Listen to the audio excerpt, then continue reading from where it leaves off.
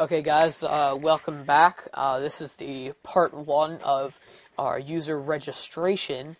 We just finished our user login. Now we're going to make the registration.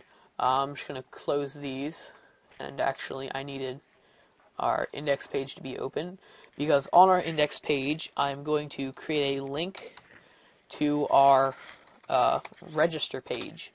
So just create a simple link. Whoops, you guys can't even see that.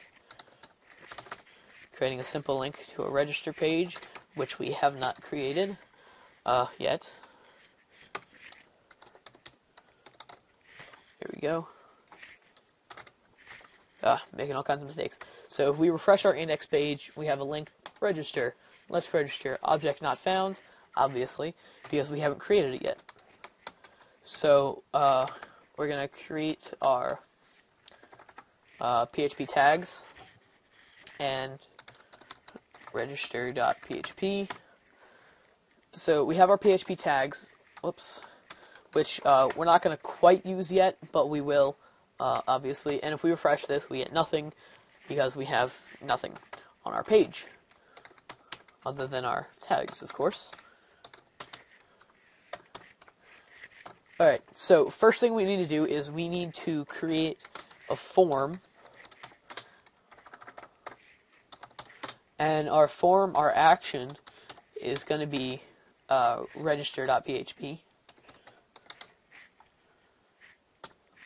because it's going to be a self-submitting form, and our method needs to be equal to, you can't see that, and our method has to be a post, because we don't want people looking at the URL bar and seeing passwords and such being passed through, and we'll just end the form there. So we still really have nothing to be displayed, but we've started it. And I'm just going to create a table to make this a little bit neater. Just put a width of, say, 500, and end the table. It's a bit of a HTML tutorial, I guess. So make these. Probably should have made this before I started recording, but all is well. So we're going to have 2 columns, and we're going to have multiple rows. And our columns, we're going to put a simple line in them. And our first column is going to be aligned to the right. And then our second column is going to be aligned to the left.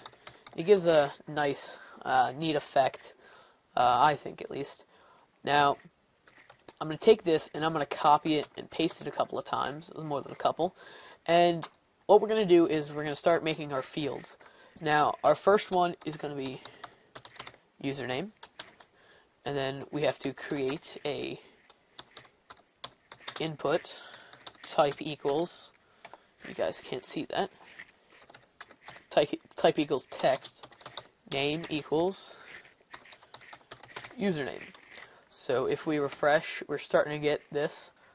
See how this gives it a nice little neat effect with our table, and it aligns it over a little bit. That's because this is set to 500. I'll set it to 300.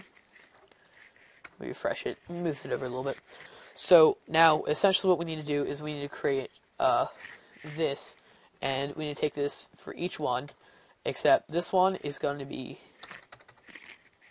password, and this is going to be password. Now, I forgot this.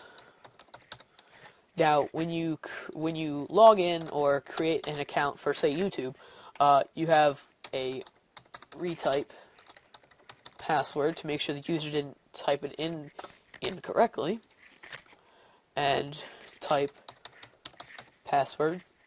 And our name, we're just going to make it re-password,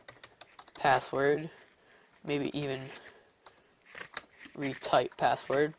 So we have our password, our username, password, and our retype password. We refresh, we have these. So if you type in your password, and our username. So what we need to do is, in our database, we have our fields, and I actually need to log back in, because I've been logged out for a little bit. So we have our fields. Our ID is auto increment, as I've shown you in the login tutorial. Now, if you haven't watched my login tutorial, I'm going to say that as a prerequisite. In other words, go watch that before you watch the user registration. And now these two fields I'm really going to need, so I'm just going to go into structure, and I'm just going to drop both of these, our date of birth. But I definitely recommend having these in with an actual website. And so we have our username, our password, and now we're going to get email. So we're just going to create another box, and we're just going to say email, and we're going to change the name to email. So now we're just going to get rid of this. Actually, we need that.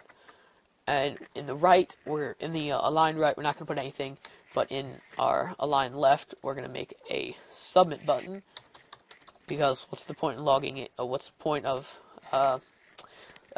making a register form if you can't actually do anything with it? So our name, we're just going to say button, and we're going to set our value to just register. Every time I type in an E, it's always capital. Alright, so we're going to go back in, and we're going to refresh. So we have our username, password, retype password, and email. Now, what you can also do is, what we're going to do is we're going to make sure that our button has been pushed before we run our script, and if it's not run, we're going to echo all this out. So I'm going to take my form and the table, and I'm going to highlight it all, and I'm going to hit Control X or Command X on your keyboard. You can get rid of the HTML tags. So then we're going to say, we're going to get our button equal to $_ post, because that was our method. And we're going to set this to button, and run out of time here for this part. And now, didn't want to do that yet. So we're going to check for the existence of the button. So we're going to say if button. So if the button has been pushed, we're going to run this block of code. But if it hasn't been pushed, we're going to run this. So you can see it. All we're going to do is we're going to echo out all that. So if we refreshed, because obviously our button hasn't been pushed, we refresh, we get the same thing. So it has the same effect. It's just once the user has been logged in, since this is a self-submitting form, it won't display the register form after the user has been logged in. And I'm going to go ahead and stop this here. So in the next video, we're going to get to some actual coding of doing some checks and whatnot.